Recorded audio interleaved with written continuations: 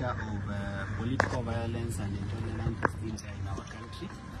I had announced publicly that I'll be coming to Narok for a cleanup, but before that cleanup, I intended to do what I usually do, which is inspect government projects where maybe money was allocated and no development has been done. I began with the Narok County Referral Hospital, which was allocated about 500 million. Then somewhere along the way, before they finished the contract, they allocated another 500 million, which now went from where we don't understand.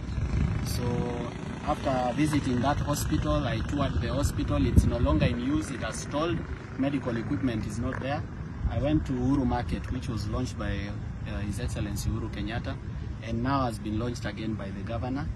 The area around there has a foul smell and it has a lot of garbage, so I was thinking to convince the locals to join me tomorrow so that we do some cleanup.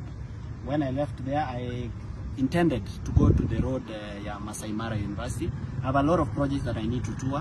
One of them is the Suso water projects, another one is the Patikalitat water project in Kilgoris, another one is Majimoto Sekenani Road, and there are so many other projects that we need to see where Kenyan taxpayers' money went.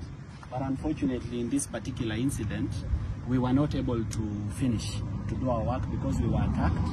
We were attacked by individuals who were sent to attack us. One of my vehicles is damaged, but our security did a good job. We want to tell the people of Narok that we are peaceful, loving. We have not come to cause any chaos. We've just come to share Mashujaa Day with them and to celebrate our heroes. And we hope that they'll stand with us and walk with us in this journey of accountability. And also, this is to communicate to the political leaders and the governor, whoever may have mobilized those people to come and attack us, that we don't wish anything bad.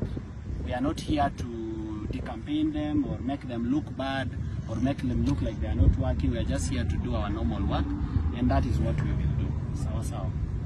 Asante.